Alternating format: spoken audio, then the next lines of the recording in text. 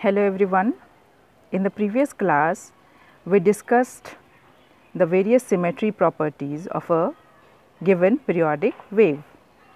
We also discussed the various characteristics properties of the periodic wave for each condition of symmetry. In today's video, we will find out the Fourier series expansion of a periodic triangular wave by examining its conditions of symmetry.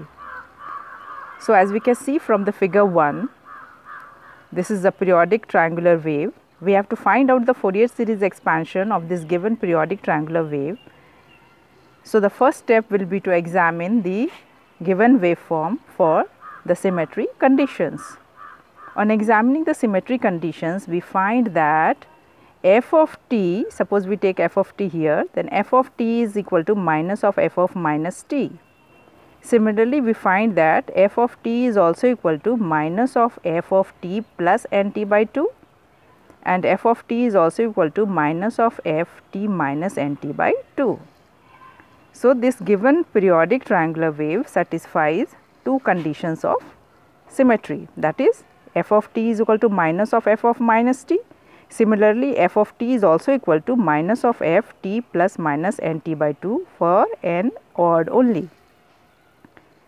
Now, from the table of symmetry conditions which we discussed in the previous class, we find that this given periodic wave will contain only sine terms and it will have only odd harmonics present in its Fourier series expansion. That is, the value of a n will be equal to 0 and the value of a 0 by 2 will also be equal to 0, because this is the characteristic properties of such type of wave which satisfies both these conditions. Hence, the Fourier series expansion of the given wave contains only Bn for all odd n only. We have also seen that when two symmetry conditions exist, then it is necessary to integrate over only 1/4 period in the determination of the Fourier coefficients. That is, the value of Bn will be equal to 8 by t, integration from 0 to t by 4, that is 1/4 of the period of ft sin n omega t into dt for odd values of n only. Now, for the given periodic triangular wave, we will find out the value of ft for 1/4 cycle. So, for 1/4 cycle, the value of ft will be equal to a divided by t by 4, that is equal to 4a by t. So, we will write the equation of ft as 4a by t into small t from 0 less than equal to t less than equal to t by 4.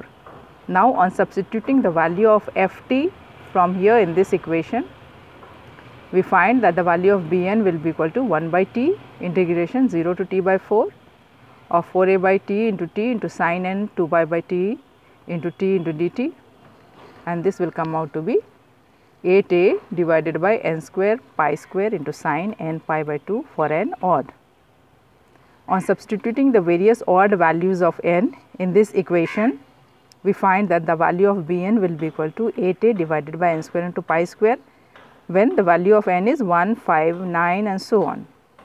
Similarly, if we substitute the value of n is equal to 3, 7, 11, 15 and so on, then we find that the value of Bn will be equal to negative 8a divided by n square into pi square.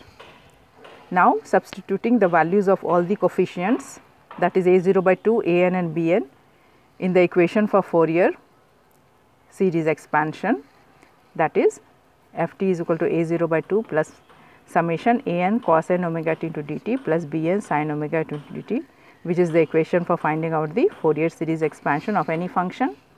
On substituting the values of the various coefficients in this equation, we find that the value of a0 by 2 is 0. So, we will substitute 0, here this value is also 0.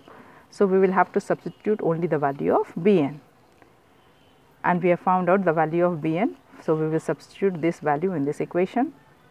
On substituting these values in this equation, this equation will come out to be 8a divided by pi square into sin omega t minus 1 by 3 square into sin 3 omega t plus 1 by 5 square into sin 5 omega t minus